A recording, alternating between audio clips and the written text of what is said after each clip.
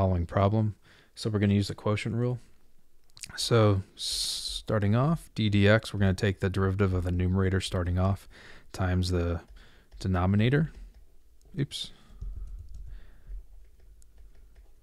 Minus, and then the numerator times the derivative of the denominator.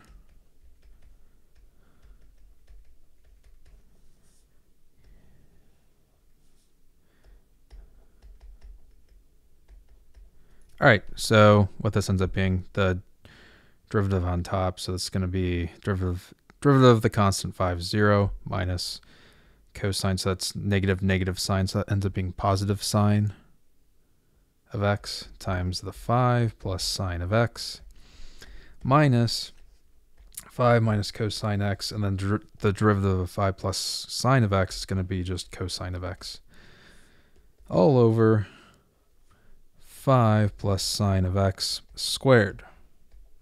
All right, so what this ends up being is 5 sine of x plus sine squared of x minus 5 cosine of x. And you got to be careful here, we're distributing the minus sign, so this becomes positive cosine squared x.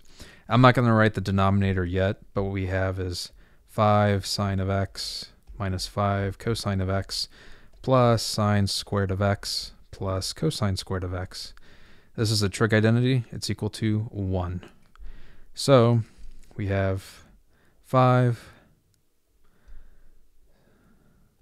sine of x minus 5 cosine of x plus 1 all over 5 plus sine of x squared.